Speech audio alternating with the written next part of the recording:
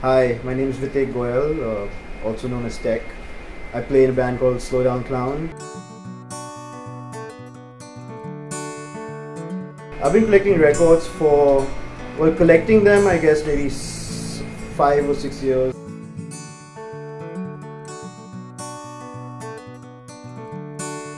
Vinyl collecting is an addiction, and it's a terrible addiction. but it's very gratifying. It's a lot of fun. Sometimes you have a record in mind, you just gotta have it. You go search the whole world to find it.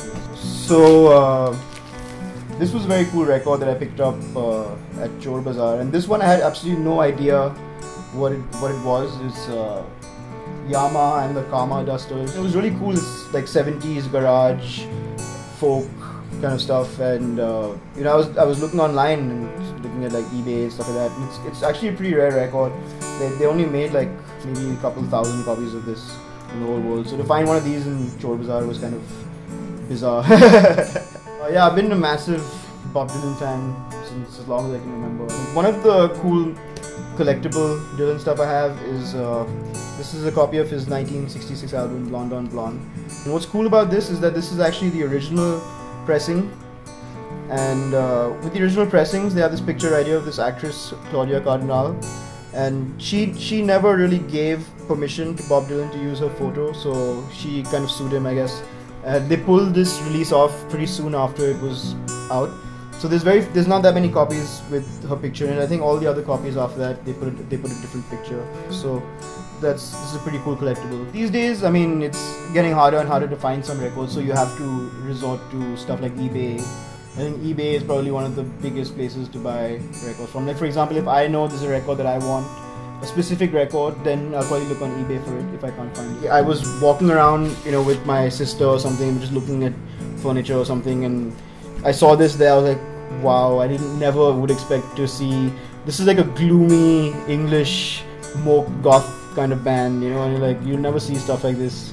And why would anyone sell it? Why would it end up in Chor Bazaar? So I was very happy. I snagged this up as soon as I saw it. I actually recently just bought a record cleaning machine, which is pretty cool. So you have to just put this fluid on there. Take the brush. This is the vacuum tube. Just put it down. Yeah, it's made my life a lot simpler. It only takes like a minute or so to clean each side. When you buy like an original record, something that was released like first pressing, it's obviously the collectors. The collectors like it because it's the first copy and it's got like that antique kind of value to it. And this is the first edition of Led Zeppelin 3, and it's got the original pinwheel cover. So I don't know if you can see this. So that's pretty cool.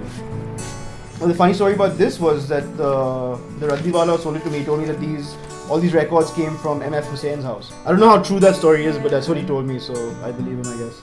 I like the way they sound. I mean, it's a much warmer sound, and their crackling it's comforting sometimes, so I like the sound of vinyl.